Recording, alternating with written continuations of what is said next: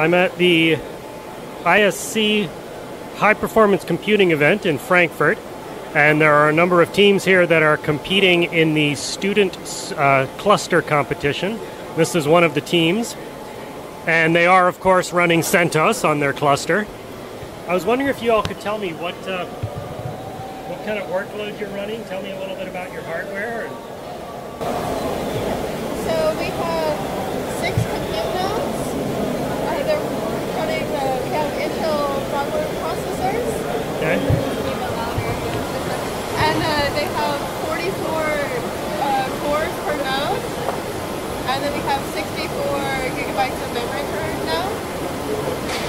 And then we have a Mellanox infinite band connection between the compute nodes. And for our head node, we're using an Intel node. What kind of workloads do you have to run for the contest itself? Contest, we have to, yesterday on day 1, we had to run HPCC, LinPAT, and HPCG. And then today we're running mainly BFT, Phoenix, and LAMP. And then tomorrow we have a mystery application and TensorFlow. All right. And why are you running CentOS on your cluster? It would just seem like the best operating choice. All right. It's easy to install and use. There's a lot of documentation. How many years have you all been doing this contest? This is my first time.